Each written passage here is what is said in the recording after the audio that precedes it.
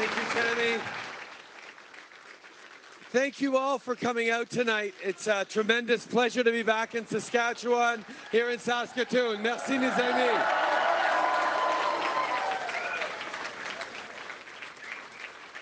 I am really touched by the welcome. Please sit down. We've got a good hour ahead of us in which I very much look forward to taking as many questions as possible from people in the audience, because we know that we're all facing, as Canadians, an important choice coming up on October 21st. And part of the democratic process needs to be people engaging, taking questions, giving answers, and talking about the choices we need to make, not just at election time, but the choices we make as a country on how we move forward, how we build a better future for everyone, how we make sure that we're on the right track on all sorts of different levels, from working in partnership with Indigenous communities and Indigenous peoples to build a better future, to getting the balance right between growing the economy and protecting the environment at the same time. And one of the essential pieces of doing that is to make sure we have extraordinary people stepping up to represent their communities. And of that, Tammy Cook-Searson is an amazing example, along with our other great candidates. I want to take a moment, though, Tammy, the fact that you've chosen, after a career of serving in your communities, of leadership within your communities, to step up and be part of our team to move not just Saskatchewan, not just Indigenous peoples, but Canada forward, is extraordinarily exciting for me. And I think it's a recognition of the fact that politics can matter when you bring in the right people. Évidemment, ce n'est pas une soirée pour de longs discours, c'est une soirée pour prendre des questions. J'ai bien hâte de prendre vos questions. Je soupçonne que ça va être surtout en anglais, mais si vous avez des questions en français, je serai très content d'y répondre. I'm going to be happy to take questions in both official languages, and I'm going to try and get to as many questions as I can. But we'll remember as well that when someone's asking a question, we deserve to give them respect and listen to them. And you may hear things that you disagree with, either when someone's asking a question or when I'm answering. But if we're all respectful for each other, that's how democracies work best. And I very much look forward to that this evening.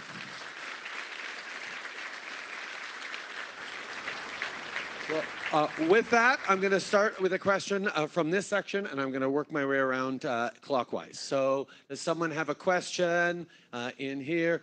You, in the blue dress, yes. How does it feel like to be a prime minister?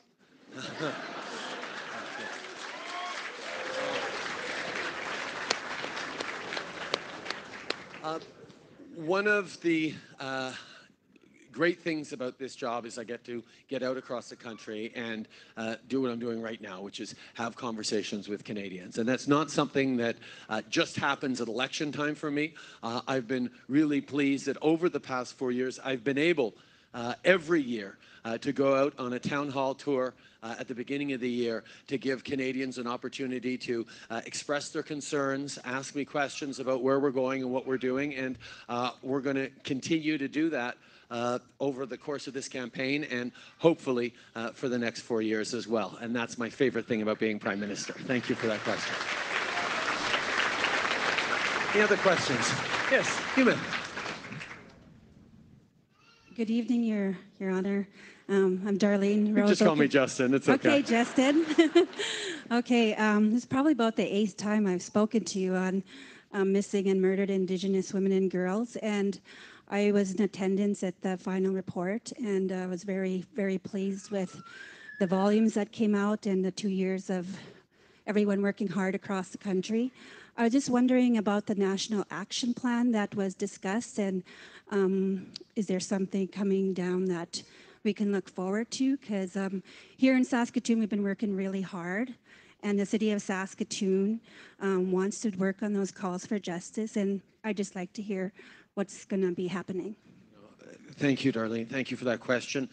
It is a ongoing national tragedy and has been for decades that too many Indigenous women and girls gone missing and murdered and have been ignored or not taken seriously as non-Indigenous women and girls would have been.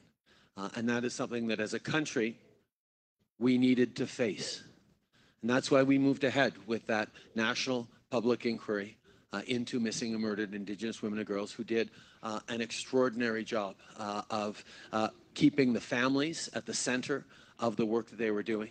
But getting out and talking to communities, listening to survivors, listening to family members, so that we could get some sort of justice for the victims, give some healing to the families, and most importantly, put an end to this ongoing national tragedy.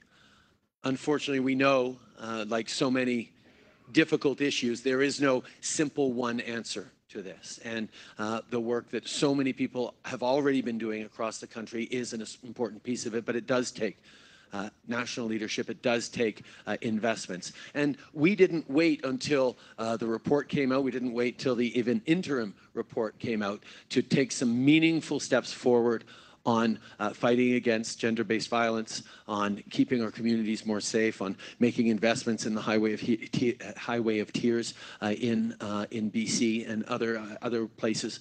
But we know there's much more to do. That's why we have accepted the calls to action and will be working with organizations, women's groups, leaders, and Indigenous peoples to make sure that we are fulfilling those in the right way to put an end to this ongoing national tragedy. Thank you for your leadership.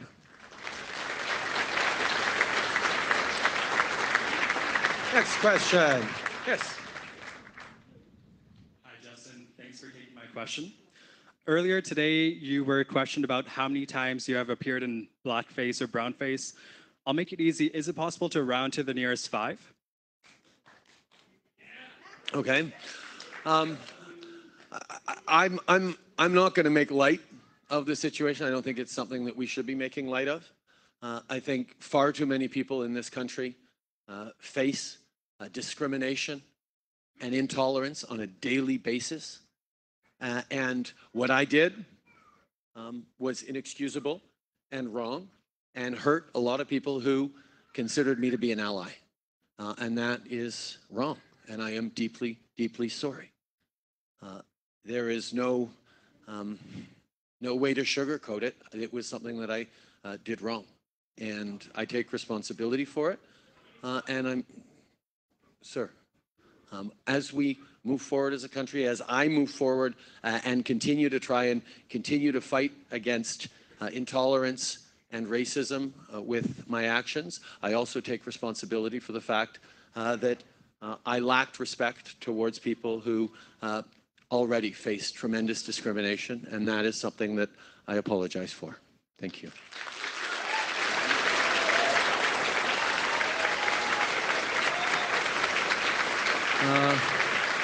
Next question.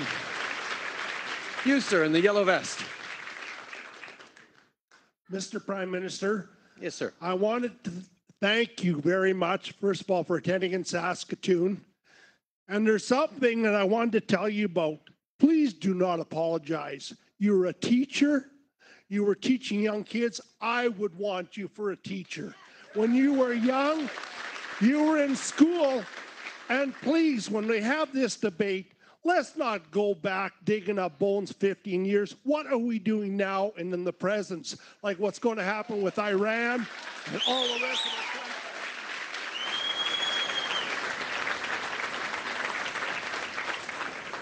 country. Thank you, sir. I appreciate that, and I appreciate the sentiment. But there was no excusing what I did, and I'm sorry that I did it. But at the same time, yes, we do need to focus on how we move forward as a country on many, many big issues. But one of those issues is making sure that your leaders don't hurt people who already face discrimination and marginalization too much in their daily lives. So I appreciate the support, but it is something that I take very seriously that I did, that I shouldn't have done. And yes, I think people know that I have been lucky enough in my life to represent an extraordinary diverse community in Papineau that that I work very, very hard to make things better for, that I fight against intolerance for, and that's why what I did was particularly unacceptable. But thank you. Chief. Thank you, Prime Minister. First of all, I just want to say welcome to our territory here in Saskatchewan. Thank you for the welcome to Treaty 6. Chief David Pratt, appreciate you coming to our assembly in May. Two quick questions, but first, before I get to them, number one, I want to tell you I accept your apology. And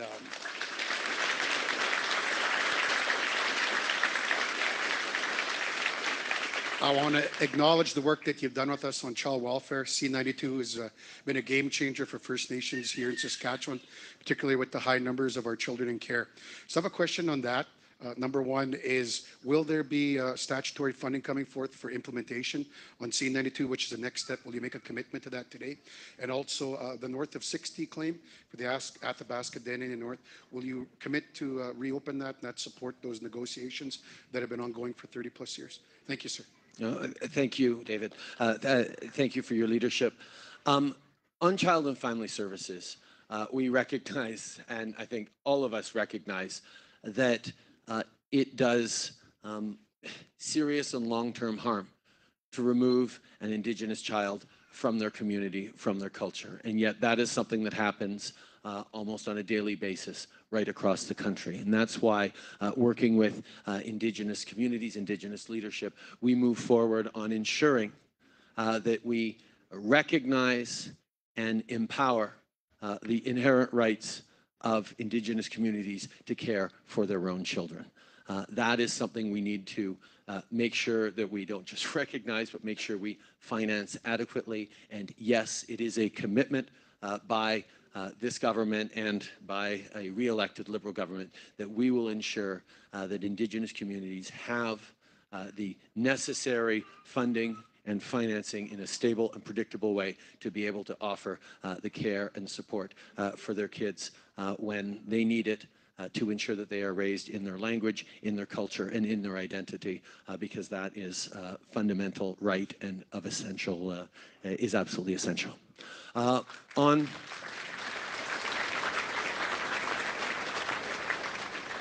the settling of land claims, on the way we're working forward, we've done that right across the country. We've recognized that many of these claims, many of these conversations have been ongoing for years, if not decades. And we've demonstrated a real willingness to sit down and work things through, whether it's interjurisdictional issues, whether it's different communities that have overlapping claims, whether it's just a government that has dragged its heels for far too long on moving forward in real reconciliation and partnership. I am committing to you that we will continue to work together and ensure that we are settling the claims that we need to do in the coming years that are important to you. Thank you. Thank you. Sorry, can I hold it? I thought there was too many rules here and too many people here for me. It's my bodyguard. I just want to say thank you, Justin, for being here on traditional territory of the Treaty 6 people in the homeland of the Métis. Always pay our respects. And my name is Mark Arkan. I'm the Tribal Chief of the Saskatoon Tribal Council. You piqued my interest when you said you'd answer some questions in English and French, and I say to you in my language, Tanse, Nanaskamin Kakio. I wish I could ask you a question in my language, but the effects of our people is detrimental. And the commitment that you've done to really ensure that we fix those problems is grateful. However, there's more work to be done. And it has to be serious work. And I think when we talk about Chief Tammy Cook and the work that she's doing for her community and the mental health that she's focusing on, it's across the board. And I want to thank David Pratt, Vice Chief, for bringing up the Bill C-92. But I look at it in this perspective. There's a new CHRT ruling that came out. I'm asking that if this government is re-elected, that there's no opposition to that. Because we as First Nations people need to build a future for our people, and it starts with an investment. No more begging, no more robbing, no more stealing. It's an investment to make things right. because we look at our incarceration system. How do we get some investments in there and really move forward to having our people have a quality of life so we can be part of this economy as our rightful place as treaty holders? Thank you. Thank you, Rick, for your leadership. I agree that it starts with investment. It starts with investments in the basics. Drinking water. Far too many Indigenous communities across this country have been under long-term boil water advisories. Can't trust the water that comes out of their tap, if they even have water coming out of their taps. We have lifted 15 long-term boil water advisories in Saskatchewan, and we are on track to eliminating the 7 that remain on target before the spring of 2021. That is a significant step forward. We also recognize that one of the fundamental building blocks of any successful community is investments in their kids, specifically in education. And when we came into office in 2015, the Canadian average was somewhere around 2/3 of the funding per student for Indigenous students that you get for kids in the provincial system. That gap is absolutely unacceptable. And in 4 years, we closed that gap. Indigenous students now get the same amount of funding, if not more in some cases, than non-Indigenous kids in the provincial system. But it's just a start. We've made real investments in housing, but there's much more to do. We've made real investments in mental health, in fighting suicide, particularly youth suicide, but there's more to do. And Tanse for bringing up language.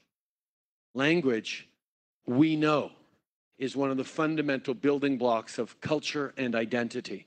And the fact that far too many Indigenous youth have not been given the opportunities to learn their language through residential schools that have broken generations, through cultural practices of a colonial government that minimized language learning.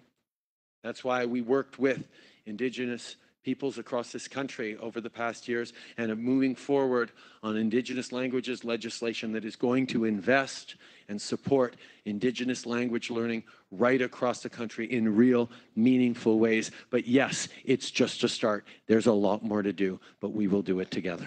Thank you very much. And again, thank you for your welcome onto Treaty 6 territory and the traditional homeland of the Métis people. Next question. Yes. Hi, my name is Alexa.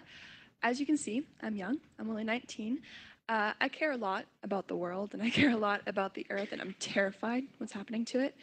My question is, what can we as a youth do to work with you in the upcoming years to fix that, to not just be one of the best in fixing the global problem, but the leaders, the biggest, the strongest, and the change? Thank you. One of the best things about my job is I gave myself not just the responsibility to be Prime Minister, but I gave myself the responsibility to be Minister of Youth over these past 4 years, as well as Prime Minister. And the opportunity to work with young people and to be inspired by young people over these past 4 years has truly been one of those amazing learning experiences for me in a job, quite frankly, that every day is filled with learning experiences. Being Prime Minister is always filled with new challenges. But young people, the way they are focused on not just the next mandate, but the next generation and the next 100 years is an extraordinarily important thing to draw on as a society as we shape the future, because young people are naturally longer-term thinkers. When you get to a certain stage of your life, when you're worried about paying your mortgage and orthodontist bills and saving for retirement, you tend to think of the future in a more linear way, that it's an extension of the present. Well, young people are ready to imagine leaps and shifts and transformations of our economy, of our approach to justice, of creating a better world, and drawing on young voices and learning from them and being challenged by them and being inspired by them is a hugely important thing. And none of the issues that we talk about seems to matter more to young people than the fate of the world itself and how we protect our environment. Because we know the choices we make right now will have a massive impact on the world 10 years from now, the world 50 years from now, the world 100 years from now. It is now the moment we have to actually act. We have to show leadership. And Canada is incredibly well positioned to show that leadership, to demonstrate what it is, to understand that we can create jobs and create opportunities for people while protecting the environment at the same time. And indeed, no one can pretend to have a plan for the future of the economy if they don't have a plan to protect the environment for future generations at the same time.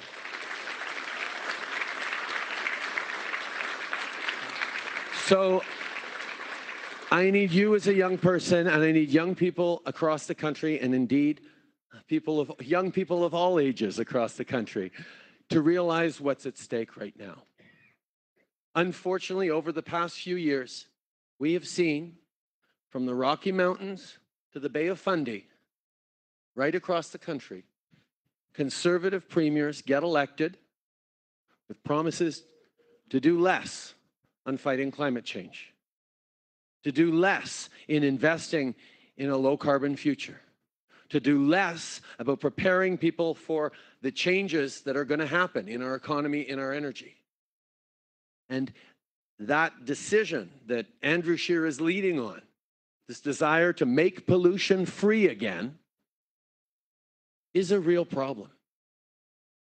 Because, well, here in Saskatchewan, the resistance of the provincial government, who's spending millions of Saskatchewan taxpayer dollars to fight pollution pricing in court, when what we're doing on pricing pollution in Saskatchewan actually returns to the average family of 4 this year just over $600 more than you will be paying with the price on pollution. So with the price on pollution we brought in Saskatchewan, you are actually better off by $600. Next year, you'll be better off by over $900. And in 4 years, in 2022, you'll be $1,500 better off every year because we've put a price on pollution and prepared ourselves for a low-carbon future.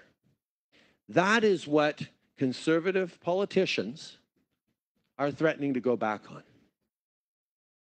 During the Harper years, their desire to focus only on the economy and not the environment actually didn't help the economy at all. They couldn't get pipelines built to new markets. They kept getting fossil awards because they weren't leading on climate change, and they didn't prepare Canadians for the opportunities that are going to come with moving towards a cleaner, greener future. I mean, the research into CCS going on here in Saskatchewan, the science that Canadians have always been able to put at their fingertips to create better solutions that we can then export to the world is something we should be taking advantage of, not hiding from. And we need young people to continue to step up and demand real action and demand a government that's going to lead on climate change. Merci. Yes, sir. Good evening. My question is actually about the government, or the federal government, give a lot of money to the scientific research and experimental development. But on the other hand, that's a lot of money for a lot of companies that are well established. Now we're talking about creating jobs and moving forward. So there is a lot of chances for small cottage industries, but the new businesses. Move the mic closer. There is a lot of chances for the new businesses to start up in different sectors. But it is very difficult actually to start a business if you don't have a lot of money because the government is not giving that actual support. You can start a business, but the bank rip you off anyhow. So what the government going to do to enhance the small scale industries, and how do we help the new interview route to start the businesses and move forward. That will create jobs and employ a lot of people. And I'm here with my kids. Yeah. Hello, kids. He wants to be an engineer, he wants to be a doctor. And questions always come up. What do we do? Where would the government help us? Because you can start your own business, because starting a business is not doing a job. You create chances for others. Thank you. Thank you.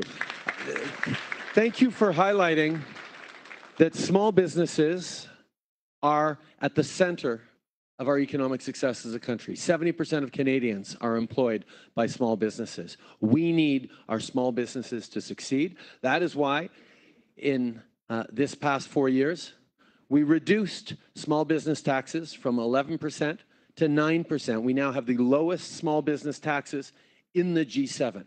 And that is a way concretely of helping small businesses. We've also...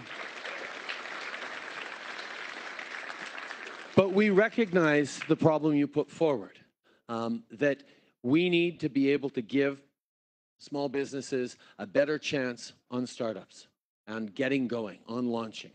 That's why just a few days ago, I announced that a re-elected Liberal government will be creating, through BDC Canada, 2,000 $50,000 grants every year given to small businesses across the country to be that seed money that is going to lead you to succeed.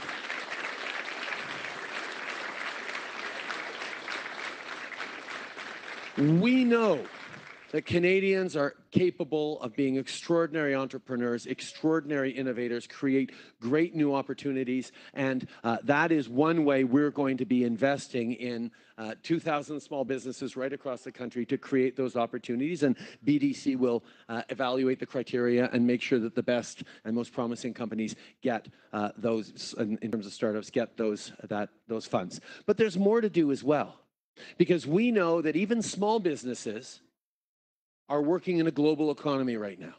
And we're one of those rare countries that at a time of trade uncertainty and protectionism around the world, we were actually able to sign over the past 4 years, 3 of the biggest trade deals in the history of the world. Our Canada-Europe trade deal, Canada TPP with Asia, and we secured NAFTA at a time of unpredictability.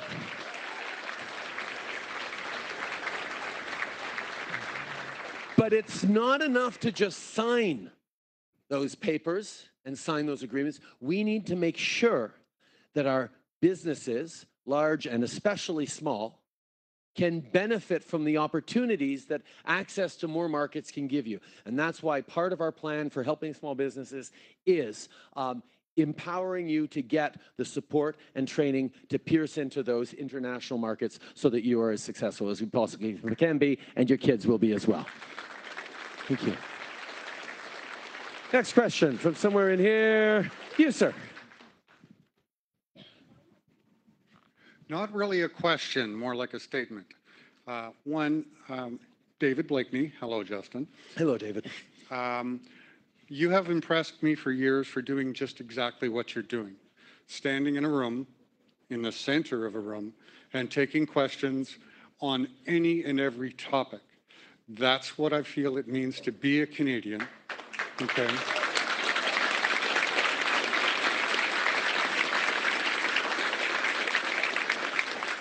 And I thank you for giving the choice to me to choose forward. Thank you.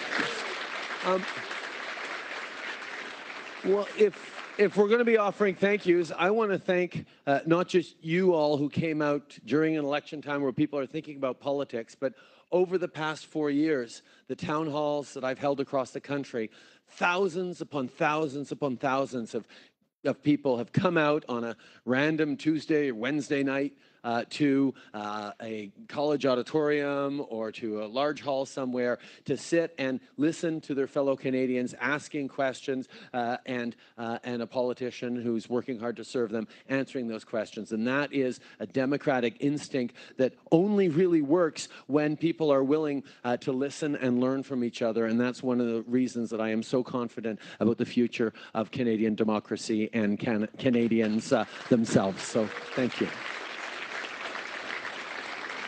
Next question. Question over here. Sorry, you in the back, sure.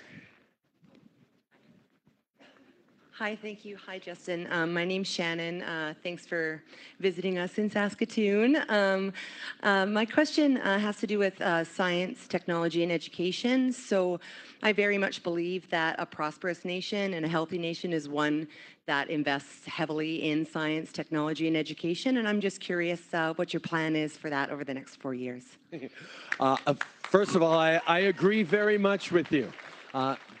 Investing in science, in technology, in research, and not just investing in science as an abstract concept, investing in scientists, investing in science students, investing in making sure that more women get into STEM programs, investing to make sure that more Indigenous peoples get the pathways to top educations. These are the kinds of things that we know make for a stronger country. But we recognize at the same time that we're at a time and an era in the world of so much change that it can be really scary. That we know that our workplaces are changing, that AI is coming, automation and robotics, and the skills that were developed in universities decades ago, or even just a few years ago, get very quickly out of date. And that can make a lot of people very anxious about their own future. Is their job, is their career going to carry them to retirement? What is their kids' future going to look like? What are their kids' jobs going to look like? And that's why, in order for a country to be investing in science as much as we have, we've invested more. Well, we had a lot of making up to do of 10 years of underinvestment under the Conservatives that when we came to office, but we've invested massively in scientists and science and research.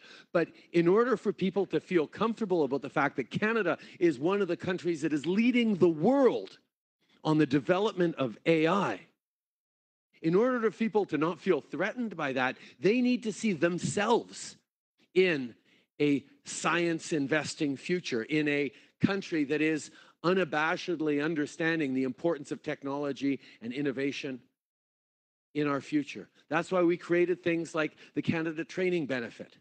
That means that every 4 years, people are going to be able to take 4 weeks off, paid for, with a bursary of $250 a year that they can put towards training regardless of their job. So whether they're working in a small business or whether they're working in a big company, whether they're unionized or not, they're going to be able to upskill so that they can keep up with the latest technologies and continue to be contributing and optimistic about their future path.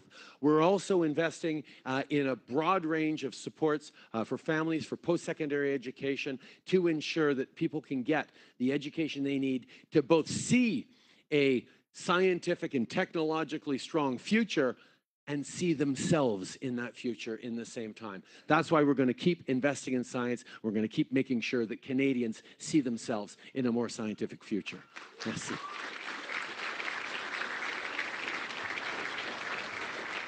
Great. Next question. It's got a question for me. You, sir. Hi, Justin. Thank you so much for being in Saskatoon. In addition to what David has already said, my name is Ali. First of all, I would like to thank you for your policies. I moved here to Canada in 2015 as an international student. And because of the great policies that your government has put in place, I was able to land a job here in Saskatoon. I have been here for 4 years now, and I love it. I moved to Canada for the secure future, but when I mention the secure future, I can't help but think so many people in India and Pakistan currently at the verge of the nuclear war because of the tension in the Kashmir. And I cannot help but think about 8+ million people who have currently no access to the internet, to the communication, to the media. What can we expect from the Canadian government at the UN General Assembly that's coming up on just in a week? And what can we expect if you get reelected? What would you do to bring down the tensions between two nuclear-powered nations? Thank you. No, thank you. And thank you for choosing to settle in Saskatoon. Thank you for your hard work. Thank you for your success. You know, we're in a moment right now around the world where people are worried about immigration. And you can see a lot of populist rhetoric about needing to protect our countries from people coming to our countries. Well, in Canada, we've always built success on people coming from elsewhere to contribute and build better life for themselves. That's been the story of our country, and we're going to continue to do that because we know that bringing in people from around the world who want nothing more, nothing better than to build a better future for their kids and grandkids in this extraordinary country is part of what has made Canada successful. And quite frankly, as other countries are turning away from immigration, there is a tremendous opportunity to keep bringing the best and the brightest from around the world and contribute to our economy and to contribute to this great country. So thank you for choosing Canada. The situation in the Kashmir is extremely worrisome. As you say, the tensions between India and Pakistan are significant right now. Canada is working with a number of our allied countries, our Five Eyes allies and others.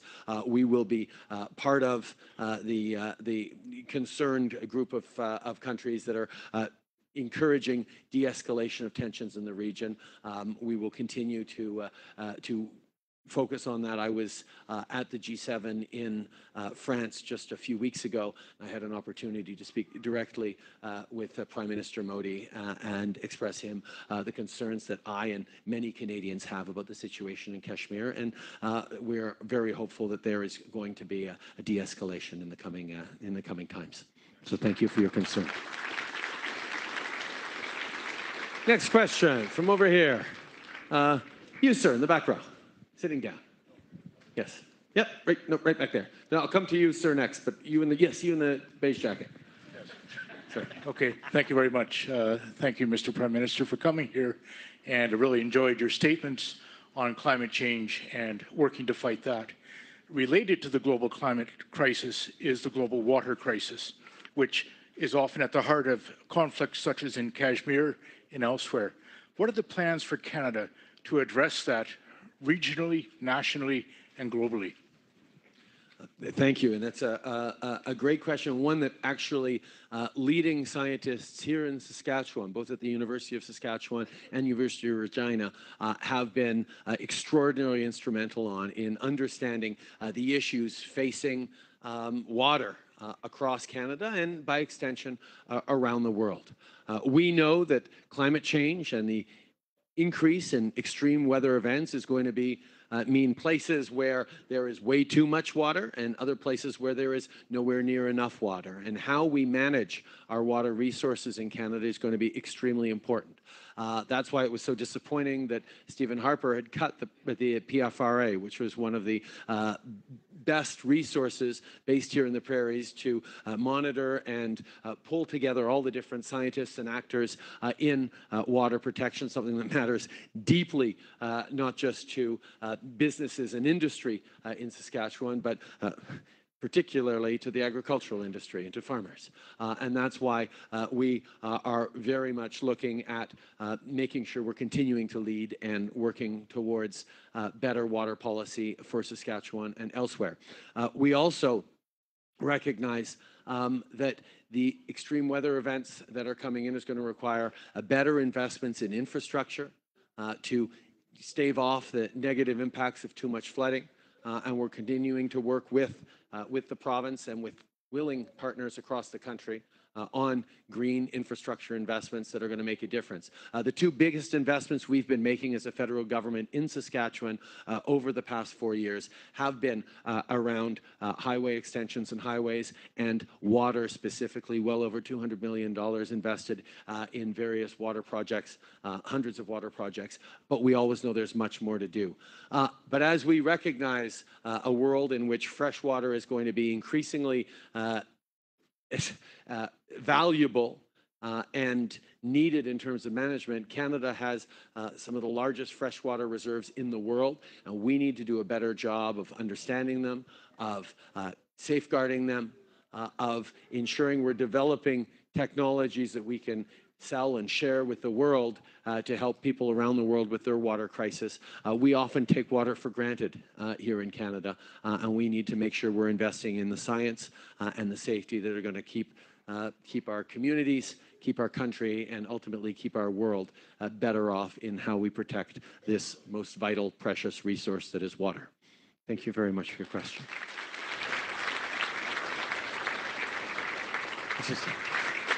Thank you, Mr. Prime Minister, for being in Saskatchewan. I have a couple of points I want to just talk about. First of all, I liked you since you first raised cancer awareness and you beat that gentleman in the ring there. I forgot his name. But it showed your fighting spirit, so I really appreciate that. I want to ask you about the improvements for, thank you for your last term, all the improvements. And basically, I hope to continue. I want to ask about a couple of points about, one is the Isle Cross boarding school. I want to know if there's a settlement on the horizon with your new government moving forward. And plus, I work on the front line of Métis specific addictions. Métis distinction approach is working. We need more help. We want to do more. We need more help in Saskatchewan, particularly on crystal meth. And so those are my two questions. Is your new government that we form after the elections is going to work on Isle Cross boarding school issues and resolve that once and for all? And are we going to get more additional resources for the challenges our families face for crystal meth? Thank you. Thank you. Yes, we are now working on the Isle Cross boarding school situation. We will continue to work on it if we are re-elected in partnership with the affected communities and with people. Yes, we are also going to be continuing to invest in fighting both the opiate challenge that is devastating so many families and the crystal meth challenge that is particularly acute in Manitoba and Saskatchewan. That is why we've made significant investments in things like harm reduction, in research and science, and support for frontline workers, but there is much, much more to do to fight and to support, against addiction, to support people with addictions, and to keep our communities safer and keep people living longer, despite a real challenge of a crisis that is hitting hard in ways that are absolutely devastating for far too many communities. So thank you very much. You, ma'am, in the back, in the black shirt. Yes.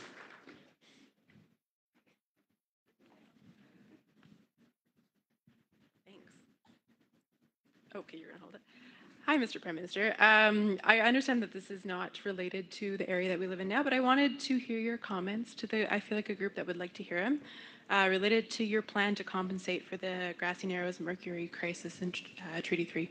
Yeah, no, thank you. The situation in Grassy Narrows is extremely difficult and has been. There was a plant that expelled mercury into the water supply of the Indigenous peoples living in Grassy Narrows. And that is a responsibility that is both joint federal and provincial responsibility. We have been working with the community of Grassy Narrows over the past months and longer than that, to try and reach an agreement, because we understand how devastating this is. We want to support the people of Grassy Narrows. We understand how important it is to make sure that Indigenous peoples, indeed all Canadians across the country, live in safe communities where they can drink their water, where their kids aren't getting poisoned. That is something basic for a country like Canada, and that's why we are so serious about working with people from Grassy Narrows to solve this challenge. Thank you very much. Next question. You. I am a huge fan of yours. First of all, you're awesome. So I'm going to start by saying, basically, I'm a single mom. I had a really rough life. I ended up on welfare, which, side note, that program needs a lot of work. I worked incredibly hard to get out of the welfare system to become an award-winning photographer. Congratulations. Thank you. And, you know, ended up buying my own house and everything like that. So it's kind of a rags to riches story. Now, I know you say that you've lowered the taxes for small businesses, but I'm drowning in debt. It's miserable. And at this point, after 13 years of being a published award-winning photographer, I probably will have to give it up. So my question to you is, will you hire me as your personal photographer?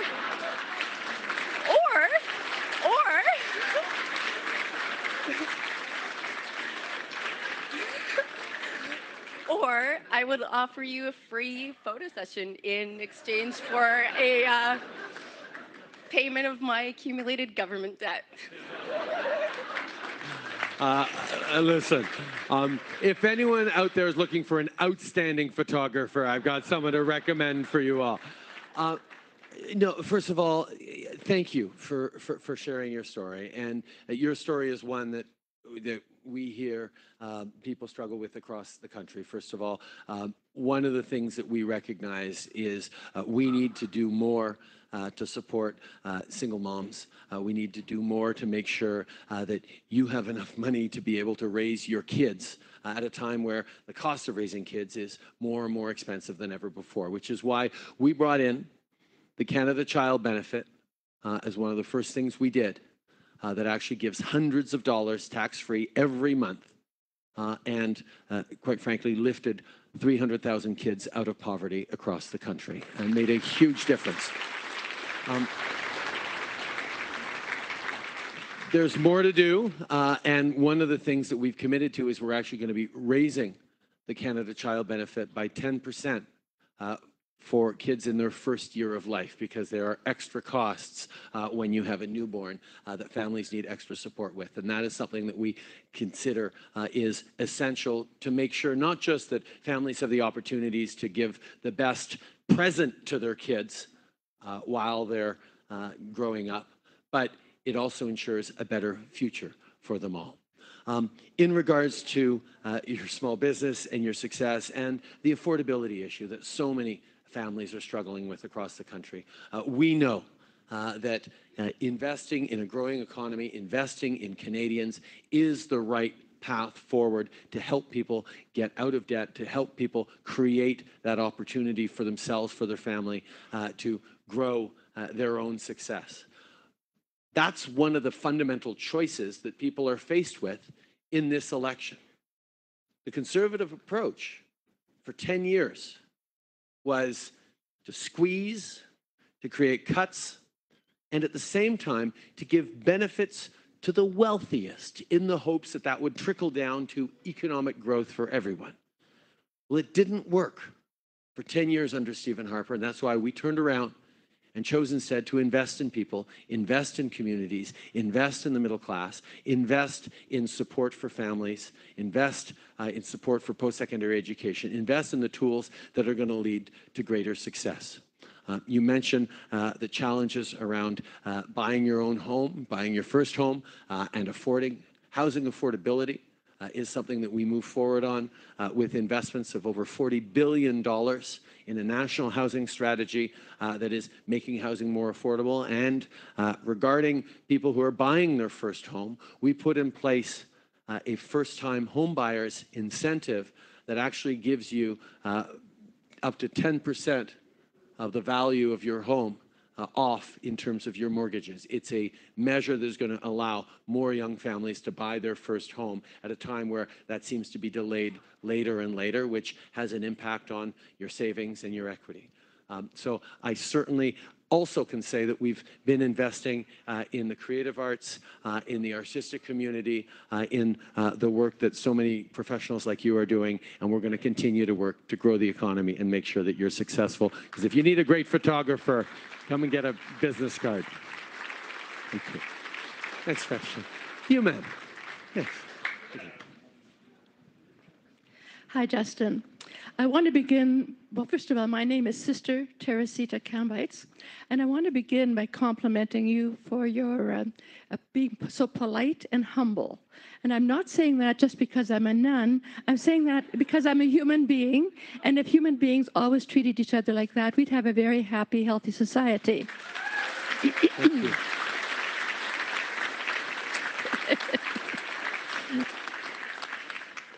My question has to do with the Amazon rainforest.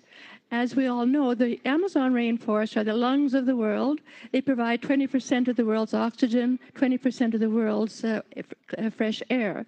And we also know that there are fires burning, and there's logging and ranching and mining going on. So I have a two-pronged question. What will a re-elected Liberal government do to protect the Brazilian rainforest and the 30 million people, many of whom are losing their livelihood and their culture? And my second question is, what can we as ordinary Canadians do so that we can do our part? We don't expect the government to do everything.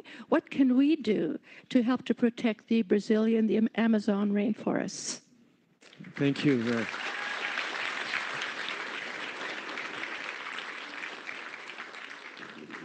Thank you for your question. Thank you for your lovely words.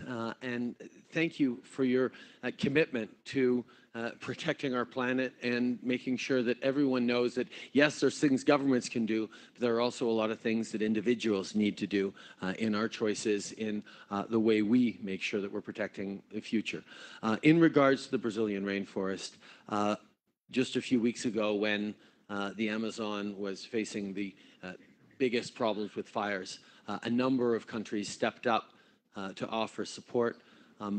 We were at the G7 in France at that point, and Canada committed $15 million to help out, and more importantly, sent down or offered to send down water bombers and firefighters to help. Now, you may remember we've had some very tough years recently with fires, wildfires in Fort McMurray in Alberta, in BC over the past few summers. And when that happened, we actually benefited from firefighters from Australia coming up to help out in Canada because the seasons are complementary in terms of that. Mexican firefighters coming up, people from the United States obviously coming. And this is something that countries often are there to help out each other. And we were very much there to offer our help, not just to Brazil, but to countries around the Amazon with the support needed as these fires were going on and of tremendous concern to everyone. At the same time, however, as you point out, the challenge is more than just fires at a particular moment. The challenge is around deforestation, challenges around respect for Indigenous rights and land rights is something that the world is very concerned about in terms of the choices being made by the Brazilian government. And now, we're always going to be thoughtful about trying to respect decisions by other countries in regards to their own sovereignty and the choices they make as a country. But there are also international principles that Canada has always been very, very strong in standing for. And one of those is the rights of Indigenous peoples. When I gave the first address of our term at the UN, I chose to talk about how Canada has taken on a responsibility to move forward on reconciliation with Indigenous peoples in a very real way. And it was something that, at the UN, most people or most countries get up and talk about how great their country was. And I did a bit of that, but I also highlighted that that Canada has an awful lot of work to do on Indigenous peoples, with Indigenous peoples on building a better future, and many other countries around the world do as well. So we have offered our support, our partnership, our expertise, and our approach to countries around the world to better respect and create partnerships with Indigenous peoples. The Brazilian government is particularly not particularly inclined to engage in that particular path right now, but we remain hopeful and we remain part of a community of countries that is attempting to put pressure on Brazil to make sure that it's protecting something that, as you say, is a resource not just for Brazil, but for millions of people, billions of people around the world who rely on not just the oxygen, but the biodiversity represented by the Amazonian rainforest. Thank you very much. And I think we have time for one last question tonight, and I'll go to you, sir. Thank you, Mr. Prime Minister. There is an epidemic in this country that we don't talk about enough, and that is the high suicide rates amongst our emergency services, firefighters, paramedics, police officers. both career and volunteer. What in the past few years, things have definitely improved. There have been more resources available, and they've been easier to access, but there's still a lot of work that needs to be done. I recognize healthcare is a provincial issue, but what, as a re-elected federal government, can you continue to do? Thank you for your question, and thank you for your support of our first responders. They are heroes who put their lives on the line, their families' well-being on the line every day to keep the rest of us safe, and we need to make sure that we are keeping them safe. Investments in PTSD support, investments in mental health support for first responders is something that we have done, but as you say, there's more to do. We also brought in a family benefit for first responders who fall in the line of duty to make sure that their families will be well taken care of afterwards. That was something that first responders have asked for a long time, and we're moving forward on that. We moved forward on that. Yes, healthcare delivery is a provincial responsibility, but the federal government, as monitors of the Authority over the Canada Health Act, has an important role to play. And when we signed the renewed health accords with all the provinces across the country, we made sure that we were sending money specifically and directly for the first time, over $5 billion, directly for mental health investments, and another $5 billion for home care, because these are priorities that we'd heard right across the country. We have made significant investments in mental health, but there is much, much more to do. We know that the situations our first responders often find themselves in can be extraordinarily difficult and traumatic, and we have to do a better job of keeping safe those people who make sure with their lives that we are kept safe as well. Thank you very much for that question. Et merci tout le monde d'être ici ce soir. Thank you all for coming out tonight. It was an honor and a pleasure to be able to spend an evening with you in Saskatoon alongside our great team of Saskatchewan candidates. Merci tout le monde.